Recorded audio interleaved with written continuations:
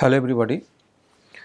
After discussing with the melt processes, and this is one kind of the material processing through melting of the substrate material, today I am supposed to discuss, or I am going to discuss about the solid processes. That means material processing directly process from the solid to the end product. So definitely when you try to look into the solid processes, it's basically accounts the bulk deformation of the component. So through deformation, so definitely when you try to deform the component to bring a particular shape, it must be associated with some amount of the heat energy generation, but that heat energy is not sufficient to the melting of the substrate material. So this way it is different from the melting processes to the bulk deformation process. So in this module we will try to cover up the several topics. One is that first we try to understand the mechanical responses, what we can represent the mechanical responses for the metallic material, for the metals, or and thermoplastic component also. So both we will try to discuss in this particular topic. Then we will try to understand the deformation in terms of the hot working and the cold working, or other way I can say that hot deformation and the cold deformation processes. Then we will try to discuss about the sequential deformation process, and then very specific to hot rolling of the steel component.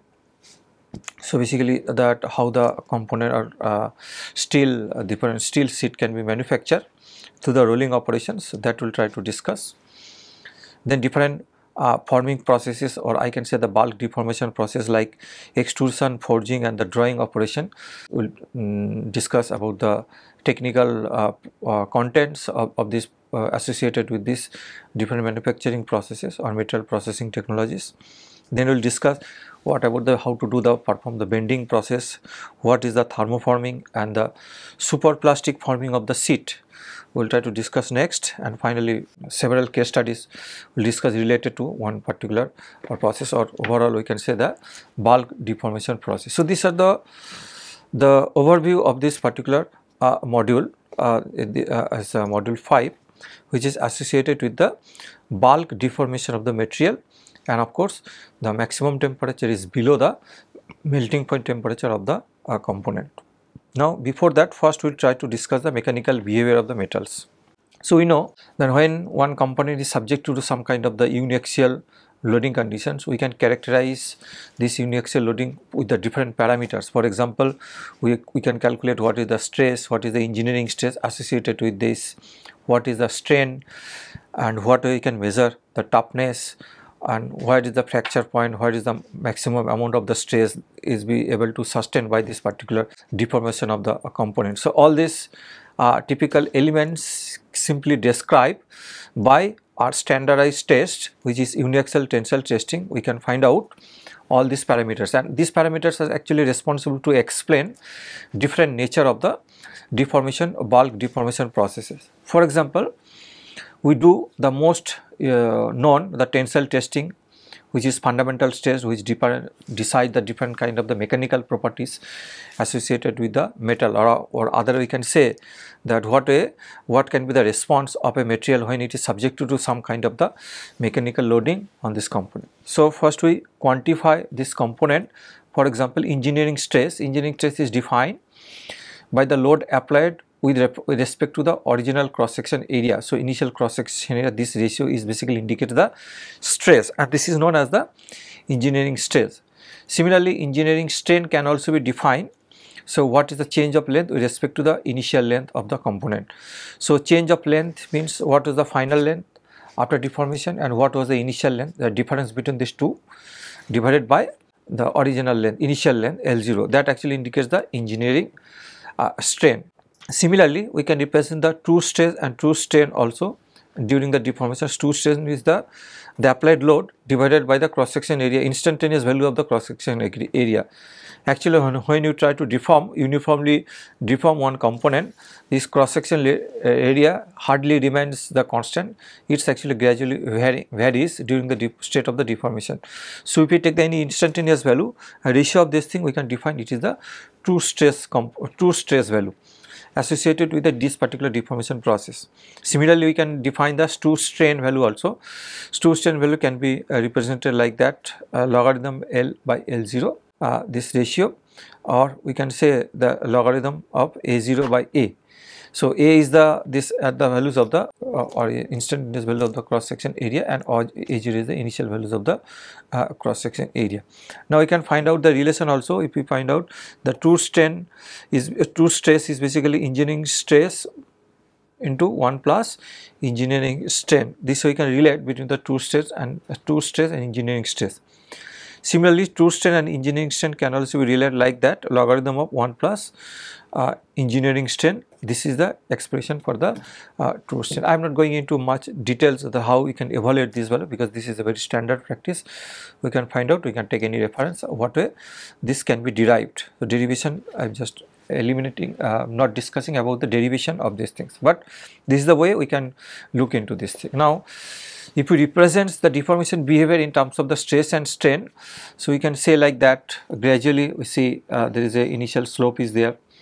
So within this there is a elastic up to this part, there is a elastic deformation. That means stress is proportional to the strain up to certain limit, that is called the proportional limit, or I can say this is transition point where yielding starts. Yielding means just permanent deformation starts with the further deforming the component. So from here, so I can say this is the elastic domain and the remaining is the plastic domain. Plastic deformation or permanent deformation usually occurs. So we represent this stress as a strain. Now at any point we can say there is an increment of the stress. It means that this is the increment of the stress further at this particular strain point. The stress value is more than that of the yield stress value. I can say this is the yield stress value. So it is because there is a strain hardening effect associated with the material. So because of the strain hardening effect, we can say that there is an increment of the stress and strain, but when up to certain point it is the optimum value, and then gradually it can decrease also. So when it is decreasing, then we can say the strain softening, because with further straining the stress value also reduces. So of course there is some explanation also there, why it is increasing, why it is decreasing, and how it is this is the optimum point. So that will in subsequent point we will try to discuss all this phenomena. But if you here the understanding is to how stress versus strain can be plotted in a deformation during deformation of a metallic component. So here see this is the optimum point, and I can say this is a failure point. After this it fails. So this actually, if you see, this is increasing order, but actually it is related by the true stress versus true strain. But if we plot it engineering stress versus engineering strain, it typical behavior is something like that. It is some optimum value and then gradually decreasing, and at this point there is a fracture. So here is the difference between the true stress strain diagram and engineering stress strain diagram. Now E, so Young's modulus with its stress is proportional to the strain. So this slope is basically representation of the Young's modulus during the initial state of the deformation of this component. So from we can directly calculate the Young's modulus from this stress strain diagram.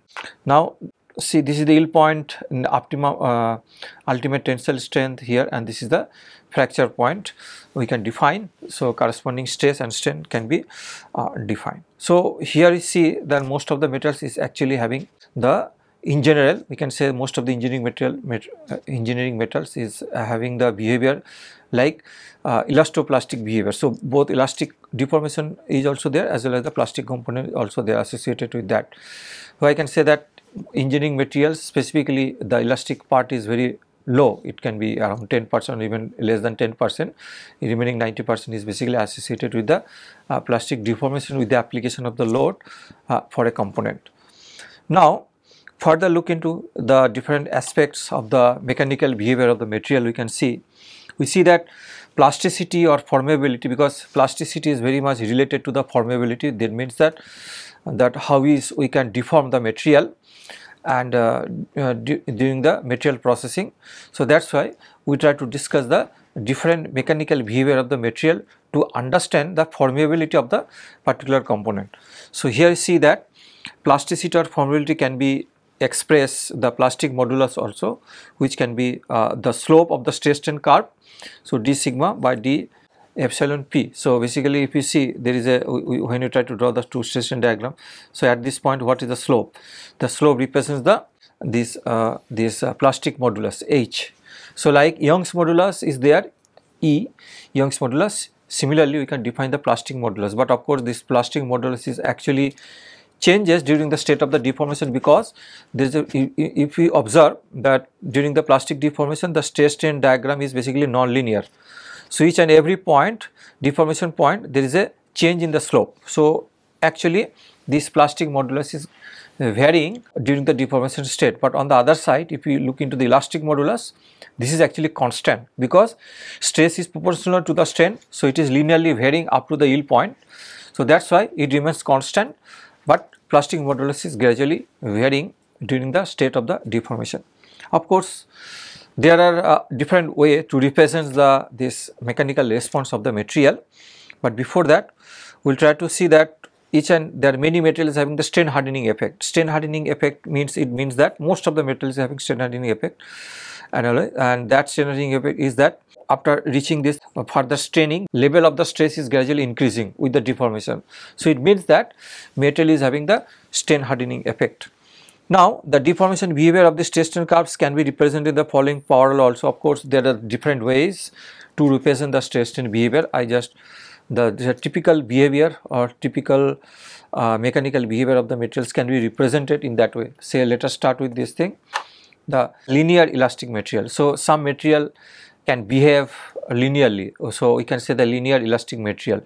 So in that case we represent stress versus strain is just simply one linear curve, straight line. So such the stress is proportional to the strain. So this particular behavior we can say, or material we can say that linear elastic material. So stress equal to E by epsilon. So I can say the stress by epsilon equal to E. So that is the slope remains the constant up to certain limit. So this is the behavior of the linear elastic material. Similarly, linear elastic plastic behavior. So linear elastic plastic behavior means, if you see, this is the from here to here the stress is proportional to the strain, or before this point there is a yielding start at this point. So yielding start means permanent deformation start, but this permanent deformation can follow is another linear curve. So here see that this slope, the first part elastic part, and this we can say the plastic part, the slope are different. So this usually happens, suppose in particular case when there is sometimes it is very difficult to construct the stress strain curve in the plastic deformation zone. So for simplicity we can assume that it is a linear, even for the plastic deformation zone we assume it is a linear curve. So here see that both elastic part is there as well as the plastic part is there, but both are linear curve here, but at the same time you see there is a slope are different. So between these two, it's a linear elastic means one slope, but it's a linear elastoplastic means basically that there is some distinguish between the elastic to the plastic zone, some yield stress has to be defined, and in these two cases plastic zone and elastic deformation zone, the slope are different. So this way it is different from the first curve. Similarly, material can behave, we can say that it's elastic perfectly plastic material. So its material behavior is like that. So elastic perfectly plastic. So in that cases we represent the stress strain diagram is like that. The slope is changing, and constant slope, the stress versus strain is changing. We can say up to this strain, this is the yield point start, and after that it remains the constant. So it means that elastic and then perfectly plastic, in this case there is no strain hardening effect in this particular graph. So that after start yielding it remains the stress value remains the constant, which is equal to the yield point of this particular material. So that is what we call the perfectly plastic material. Similarly, we can say that this is the another as the rigid and perfectly plastic material. Rigid perfectly plastic material, this particular behavior not having any kind of the elastic deformation. So when the further application with the application of the load, it starts from the yield point here. Even for the zero strain, theoretically the starts yielding, and then this yield stress remains the constant. So over this deformation, so that's why it is called the perfectly plastic, and since there is no elastic deformation zone, so we can say the rigid perfectly plastic deformation, or the material behavior is the rigid perfectly plastic. So this way we represent the stress strain curve of this particular material. Similarly, it can be rigid linear hardening. So, we can say that rigid linear hardening means there is no elastic part, but there is a strain hardening effect. So, here we start from this point, yielding is there, but it is not constant, it is gradually increasing. Gradually increasing means that it is a strain hardening effect is there. So, this type of behavior of the material is called as the rigid linear hardening. Linear hardening, the stress, it is a linear curve, that is why we say the linear hardening behavior is basically represented by this particular stress strain diagram. Or finally, we can say that we can say this is the more convenient to represent, because sigma equal to K epsilon to the power n, which is more widely used, that is the power law. That means it's a, we can say continuously stress, there's it's a non-linear curve and relation between the stress and strain. So, these are the different ways. So, material behavior can be represented, different types of the material, they behaves different way. So, with the application of the mechanical load, and we can represent all this material behavior in the different way. So, I have shown you the 6 different types of the material behavior can be represented. But in this case, see, when we are telling the stress is proportional to the strain, this is actually follow the based on the true stress strain value. So, here you see that sigma true equal to K epsilon to the power n, this is the most widely used this power law is the to represent the relation between the stress and strain, of course, but we consider this is the true stress and true strain. Now, if you take the logarithm of both the side, we can say the logarithm of true stress equal to logarithm of K plus n into logarithm of epsilon. So, here we can see that this on the logarithm scale, it is basically equivalent to the y equal to c plus m into x. So, it is the in the logarithm scale, it becomes is a linear, the straight line, it represents this thing. So, here y equal to equivalent to the logarithm of sigma true stress value, c is the intercept length, m is the slope, and x is the variable. So, x is the logarithm of epsilon. So, of course, the power law is representing, but in the logarithm scale, it is basically it behaves is the linear way. So, if you represents the data point over x and y axis, but if you convert to the in the logarithm scale, if you plot it, this should behaves the varying should the stress versus strain behaves the linear way. So, this we can prove it just to finding out the in logarithm scale it becomes linear. So, this way we can analyze the different stress strain behavior of the different types of the material. Now, when you try to look into the mechanical behavior of this, we say the different application of the stress and all these things, and then there is a in general we try to link the stress in terms of the different material defects associated with the deformation process. For example, in material forming process, we see the deformation process, the plastic deformation stage is there. So, that plastic deformation stage can be explained or can be linked with the dislocations associated with the deformation, which in turn results in the dislocation movements. Okay. So, we know that dislocation is a kind of the defects, and when you try to deform the material, and even in the plastic deformation, there is a generation of the dislocation. So, this is that means generation of the large amount of the defects, and each and every dislocation is also associated with the some amount of the strain energy.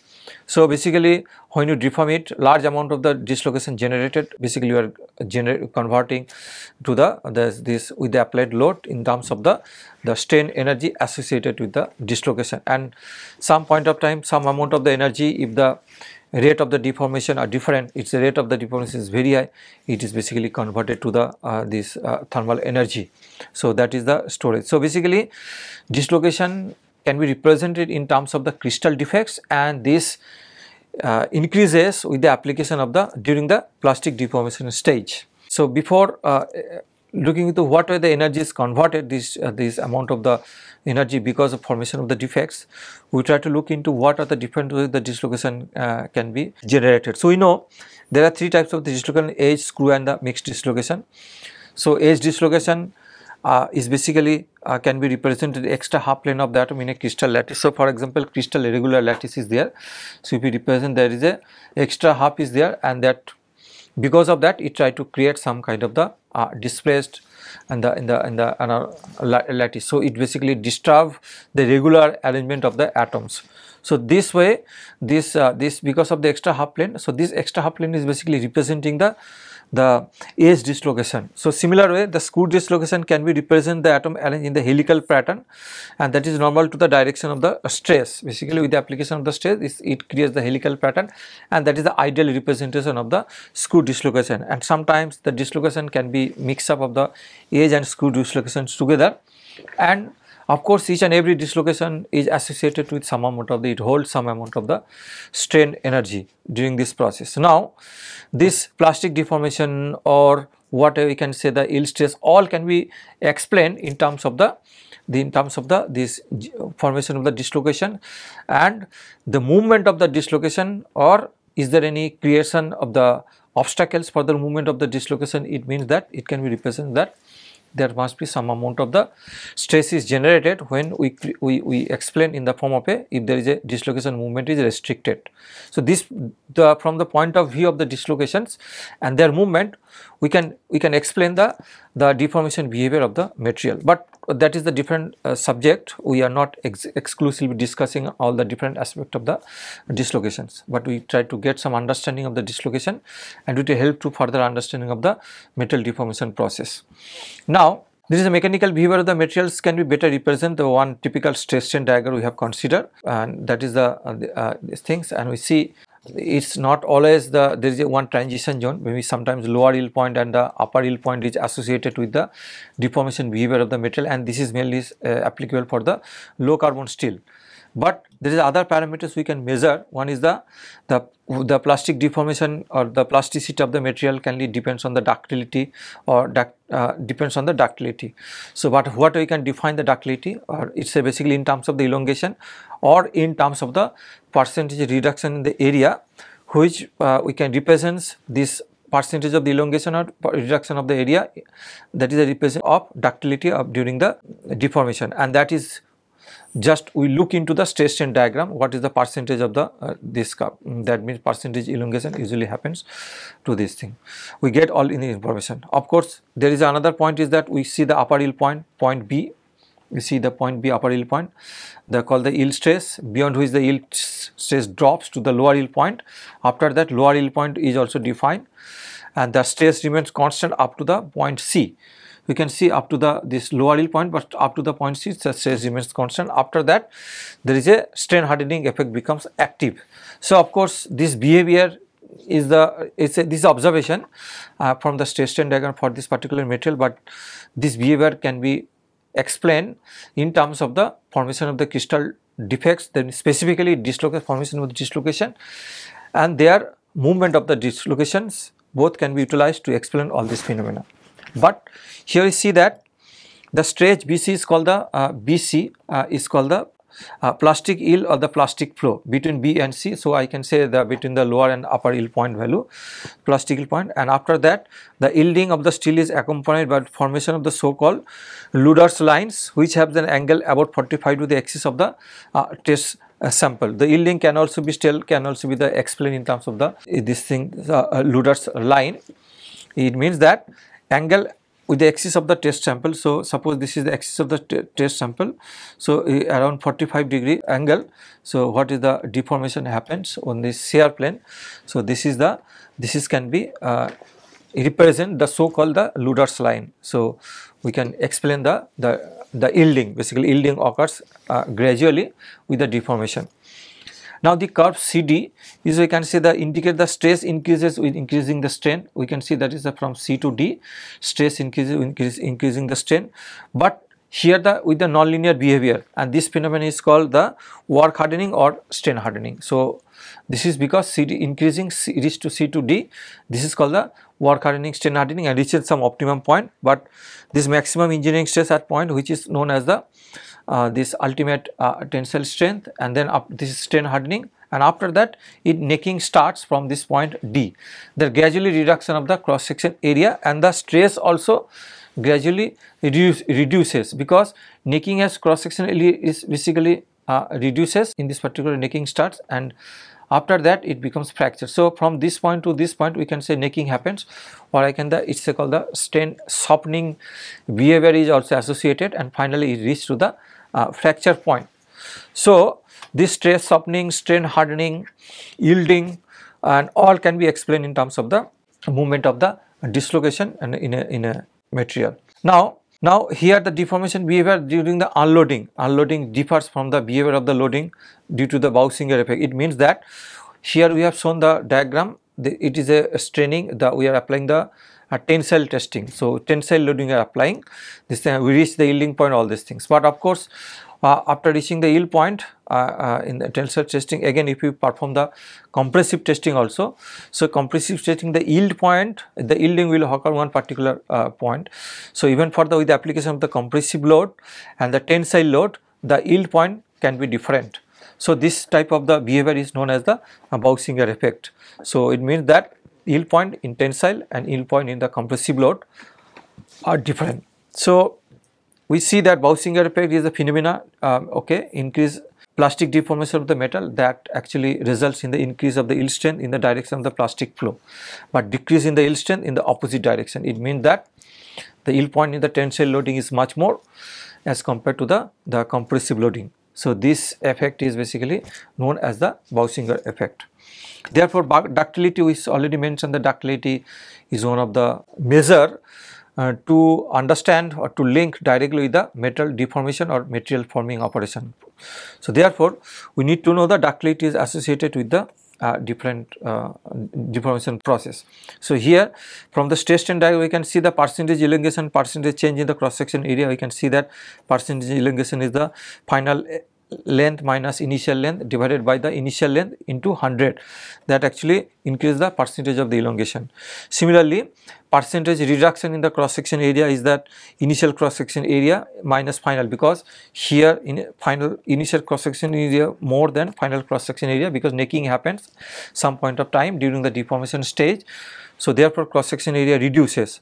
So that's why we make it A0 minus AF divided by A0 into 100, that actually indicates the percentage reduction in the cross section area. So basically this way we can measure the ductility behavior or ductility available for this particular material.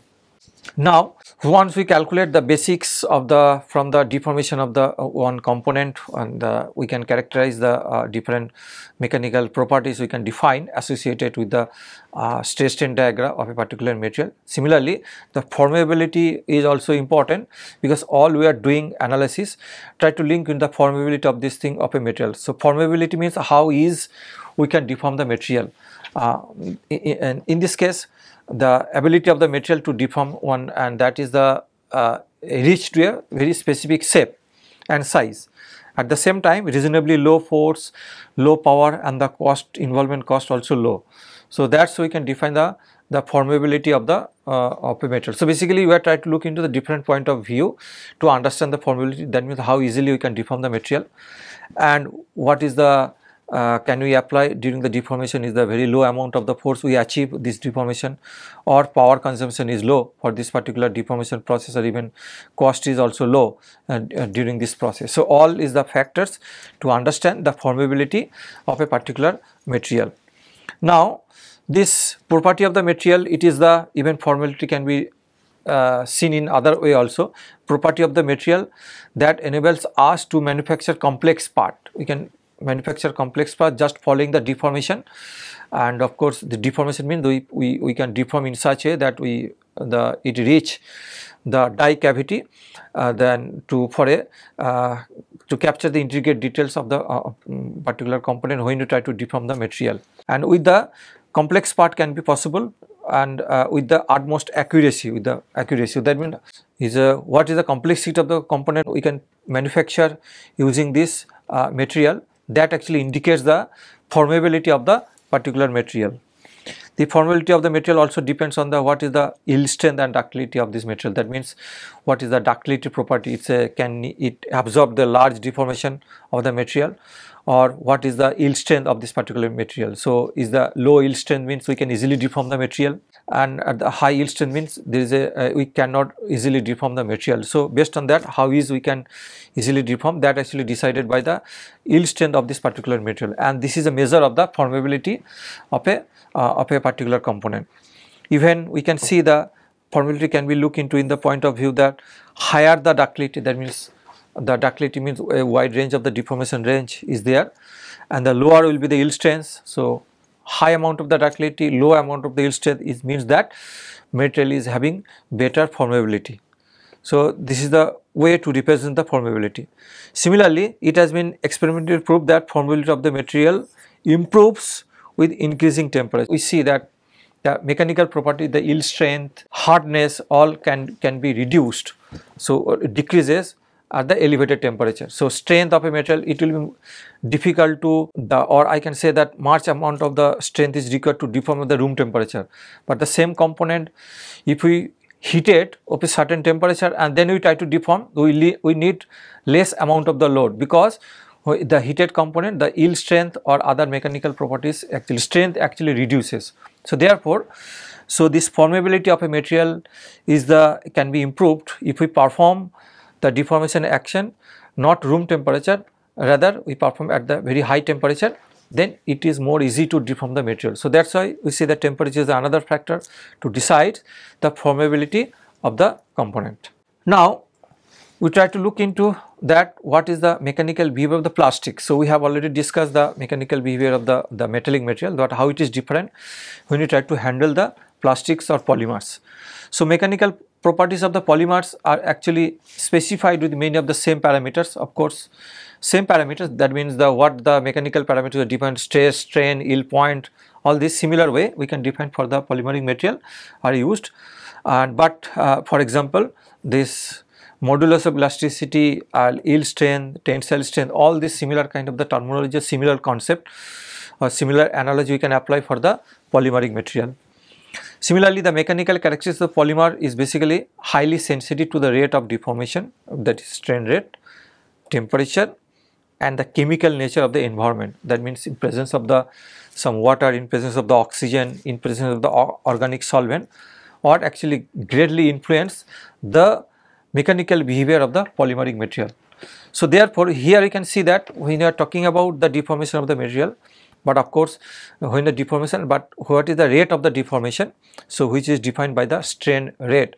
So I mean to say that in the polymeric material the strain rate is the very much sensitive, so it is a very important parameter during the deformation. But apart from strain rate, it is very much sensitive to the temperature, because at high temperature the polymer very quickly drops the properties, all kind of the mechanical properties. So therefore it is very much sensitive to the temperature, and of course it is very much sensitive to the environment. So I am talking this the strain rate, very highly sensitive parameter for polymer is the strain rate, temperature and the environment. But the sensitivity is much more in case of the polymer, but with respect to the metallic material, because metallic material is also sensitive to the strain rate, temperature and the chemical nature of the environment, but not like the polymeric material. So here is the difference in terms of the mechanical behavior for the metallic material and mechanical behavior for the polymeric material. Now most of the thermoplastics, which is called in the molten state or even for the solid state, they actually exhibits a non-Newtonian and viscoelastic behavior. So non-Newtonian means which is a Newtonian flow of the material. So in the molten state, it is not basically Newtonian fluid, don't behave like a Newtonian fluid, but rather we can say the thermoplastic in the molten state behaves like a non-Newtonian fluid. And of course during the solid phase is not exactly the elastic and the perfectly plastic, rather for polymer mostly it behaves like a viscoelastic behavior. So visco means the viscosity and the elastic properties, maybe combining these two we can represent the viscoelastic behavior is the more characteristic feature of the polymeric material with the application of the mechanical loading or during the deformation stage of the polymer.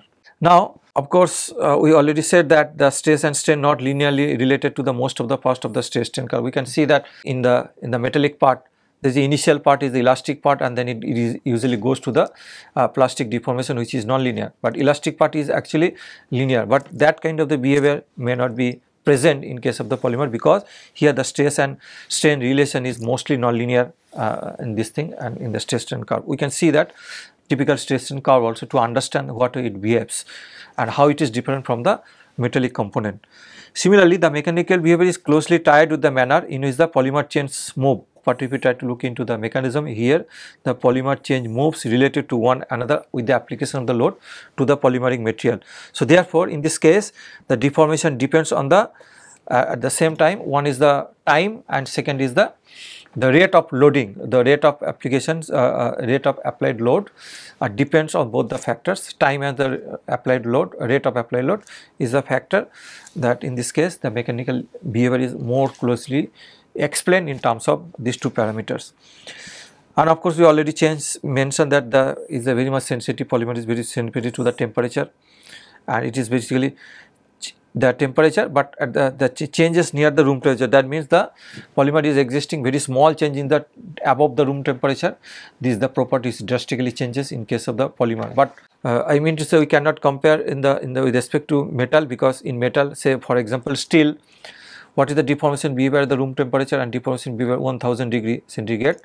There is a huge differences, but we can get some mechanical properties, mechanical strength available even for the 1000 degree centigrade. But polymeric material mostly it cannot go like 1000 degree, cannot retain their properties even 1000 degree centigrade, because basically the melting temperature is very low in case of the polymer as compared to the metallic material. So the deformation, if you say that temperature sensitivity, but that temperature sensitivity go very close to the room temperature. So just mean it's a very less temperature, maybe if I assume the room temperature is 30 degree, the properties can drastically deteriorate even 35 or 40 degree centigrade in case of the polymer. So that temperature range is the very low in case of the polymer as compared to the metallic component. So here you can try to understand that the mechanical behavior of the what we can construct the stress strain diagram of the metallic material, but polymeric metal we say represent the diagram in terms of the strain and the time. So x axis is the time and y axis either applied stress or we can represent in terms of the strain. So here you can understand the stress strain curve is really linear for polymer. So never I think really linear for polymer, mostly it is having the non-linear between the stress versus strain. The deformation is affected by the strain rate and temperature is the most important. So of course we have to be, it's a very much sensitive to the strain rate and temperature. So therefore we mention it which is completely different from the metallic material. Now the mechanical deformation of the polymer is a combination of the elastic solid and the highly viscous, combining this viscous and elastic solid. And these two, combining these two we can represent is the term as the viscoelastic property or we can define the viscoelastic properties of the polymeric material. Now if you look into the deformation behavior of the polymer, it is having basically three elements. One is the reversible elastic deformation. We can see that reversible, this part is the reversible elastic deformation over the time. So that means this amount of the elastic recovery is possible. Then but other time dependent viscoelastic deformation, we can see the viscoelastic deformation, this part and this part, it is basically time dependent viscoelastic deformation. And then we can see the time dependent plastic deformation. So only plastic deformation consists of this part is the time dependent plastic deformation. So actually we see with the application of the load, so it deformation starts from here, it's go to this way and then reduces and then it become this way. This is the typical behavior of the strain versus time. But if you look into the applied stress is something like that, the stress and then with respect to time is this one. So we apply this thing amount of the load, but it behaves like this with respect to time. So this is the amount of the load is applied, but with respect to the strain versus time, the strain is basically increasing, then gradually decreasing, and it leads to the some lower values of the strain component with respect to time. So these are the typical behavior of the stress strain with respect to time associated with the polymeric material. Here we can get some understanding that how the stress versus strain looks like. So in different types of the polymeric material. So PMMA, PS6, ABS, PP, HDPE, LDPE, all are the different types of the polymer. We see that how this thing PMMA, the elastic strain part is very low, and if you see HDPE, the strain component is very high. So it is the over a wide range, that means a long range, this can deform. And of course other part we can see that the very small this thing, the deformation is very small in the different part of this component. So this way we represent that how all the stress strain curve is not, I think, where you can find out that there is a linear component is there. All are non-linear behavior associated with the polymeric component, which is completely different from the metallic material. Now here you see that elastic modulus with respect to temperature also, that means how polymer behavior changes with reference to the temperature. We see that elastic modulus is very high at room temperature, but when it is reached to the glass transition temperature Tg, this becomes a glassy state, the Tg temperature, and then it's reached to the melting point temperature, the elastic modulus is close to 0 once it reaches the melting point temperature. So these are the different stages. So glassy, elastic, the glassy stage, leather stage, rubbery flow, and it is counting the viscous flow. So that means the viscous flow means it's the elastic modulus is gradually reducing, and in the glassy stage the elastic modulus is much higher, but the leather stage the elastic modulus is low, and when it is reached to the viscous flow, then the elastic modulus is very low.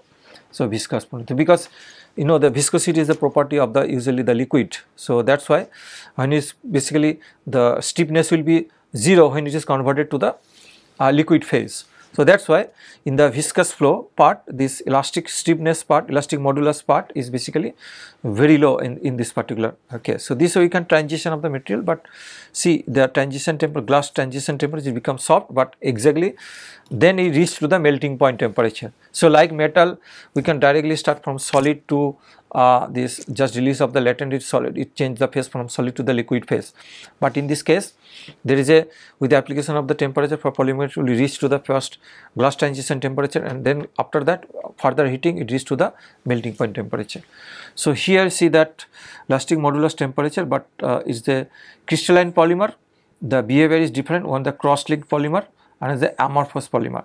So we see the crystalline polymer and amorphous polymer, this curve, elastic modulus curve are completely different with respect to the temperature. Even crystalline polymer, even it retains some amount of the elastic modulus or stiffness, even the temperature is also very high. But amorphous polymer, see it very quickly lose the stiffness value with the increment of the temperature. So that's why one cases this crystalline polymer and the amorphous polymer, and other cases the cross-linked polymer. Cross-linked polymer means is basically thermosetting polymer and thermoplastic polymer. So thermosetting and thermoplastic polymer, this stiffness with respect to temperature is completely different. So this the typical behavior of the plastic component. We can analyze the both in terms of the mechanical strength, and what are the mechanical strength will reduces, we can see with the increment of the temperature and sensitivity of the temperature in terms of the elastic modulus, we can see here from these figures. Now once you understand the mechanical behavior of the polymeric material and the plastic material, then we try to discuss about the overall this different metal forming operation. We are talking about this is the bulk deformation process, or I can say the deformation process, or I can say the solid processes with the processing that this materials processing, but in this material processing in usually perform at the solid state. So that's why the solid state material processing, the term here utilizing the metal forming operation or metal forming processes. So metal forming processes, we have two basic category. One is the based on the working temperature and based on the operation temperature, operation type of operation. So based on the working temperature, we can say it's a cold working process, we can say hot working process, and between this we can say that it is a warm working process. So it's basically the temperature can define whether it is hot working, the cold working, or whether it is warm working process. Similarly, based on the operation type, we have the one is the bulk metal forming. So bulk metal forming is the big, usually the thickness is very high, so big structure or dimension is relatively much more. I can say that in terms of the thickness is very high, I can say the bulk metal forming operation. And similarly, when it is the very sheet thickness we are using, and for the different forming operation, then it is called the sheet metal forming operation. But in between we can say the sheet bulk metal forming operation. So it is just transition between the bulk forming and the sheet metal forming in between. So bulk metal forming having different processes, techniques of the which is the rolling process. So to process the bulk metal, or I can say the bulk metal deformation process, the procedure is on the rolling operation can be done. One is the forging operation. Extrusion, we can use the wear or bar drawing operation. Similarly, sheet metal forming operation with the which basically handle the type of the material is the very in the form of a very thin sheet. So the thin sheet can be shearing, thin sheet can be blanking, piercing, bending, deep drawing, stretching, all this operation, forming operation associated with the sheet metal forming operations. And between these two is the sheet bulk metal forming operation. This is the coining and ironing. These two are known as the sheet bulk metal forming operation. So these are the typical processes associated with the metal forming operations or metal forming processes. Now here I can define this individual terminology that we use the bulk metal deformation process. One is the bulk metal forming operation. So bulk metal forming operation refer to those metal forming operation that involve significant change in the thickness of the cross section area of the workpiece. So that means the significant changes, the large amount of the changes in the after the deformation usually happens. So that we can measure in terms of the thickness, or there is a cross section, what is the amount of the cross section area changes, or what is the amount of the thickness changes, and if it is very high, then we can say it is the bulk metal forming operations. So this bulk metal forming operation techniques are the rolling operation, forging operation, extrusion and drawing, and there are other processes also has been developed to perform the bulk metal forming operations. Apart from this thing, there is a sheet metal forming operation. So sheet metal forming operation refers to the metal forming that involves no or little change in the thickness. So very small thickness change in the thickness is associated with the sheet metal forming operations, or very small cross section area changes is associated with this process. Example is the shearing operation, blanking, piercing, bending, deep drawing, stretching, all are associated with the sheet metal forming operations. Similarly, sheet metal bulk forming, which is a process involve forming of the metal sheet with an intended three-dimensional material flow as in the bulk forming operation. So we can three-dimensional state of, it means that if you see when you look into the sheet metal forming operation, we can represent the process usually in the two-dimensional, because one-dimensional part we can neglect because we are handling the sheet metal. Similarly, when it is the bulk metal deformation, the flow behavior or other behavior is always associated with the three-dimensional states. So stress, loading action, all can be associated with the three dimension. But if you look into this thing, of course the flow behavior we can consider, but analysis the deformation behavior in such a way it can not neglecting on the third dimension the deformation or any other operations, but when you considering the third dimension of also, but not up to that extent what we observe in case of the bulk metal forming operation. So therefore that's why in the sheet metal bulk operation it is the intended three-dimensional metal flow you can observe, but as in the bulk processes, but not that extent in the third dimension what we can get in case of the bulk metal forming operation. Now when you are talking about the material forming operation, it is always associated with the recrystallization, because it is associated with the metal forming operation.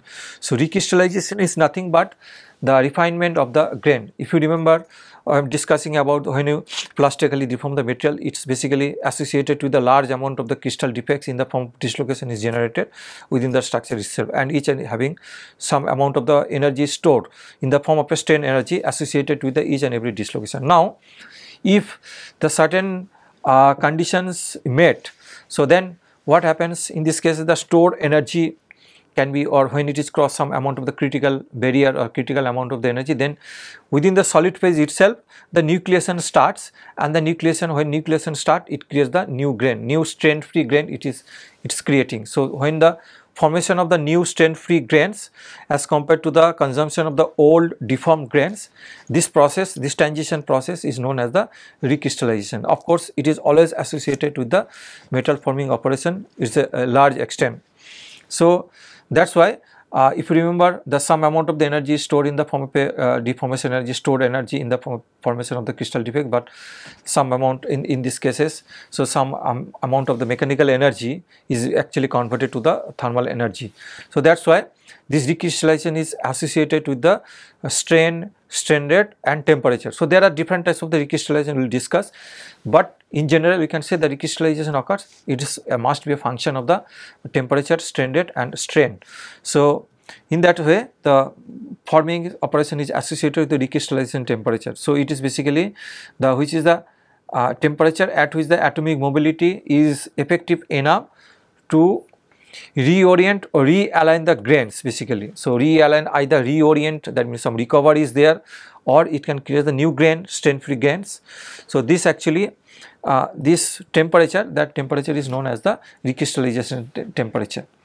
Similarly, hot working temperature means some metal forming operation is performed at the high temperature because it makes easy to deform the material, or basically I say the strength of the material is actually decreases with increasing the temperature. So take that advantage of that things, we can perform the forming operation at relatively high temperature. So that's why it's a hot working, which is temperature above the recrystallization temperature. Decrystallization temperature we can consider this as a reference temperature, but with if it is above the recrystallization temperature, if the deformation is performed, then it is known as the hot working process. Similarly, warm working is the working of the metal forming or done at temperature which is around 30 to 50% of the melting point temperature of the material. This is known as the warm forming operation.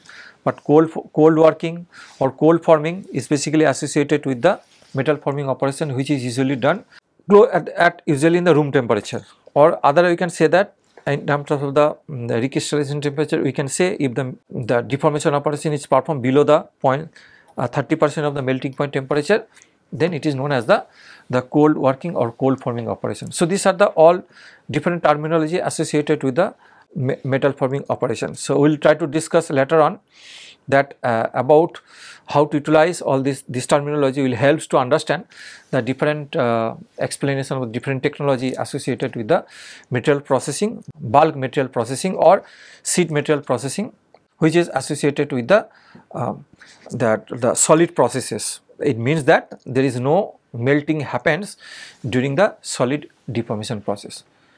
I think that's all. Thank you very much for your kind attention.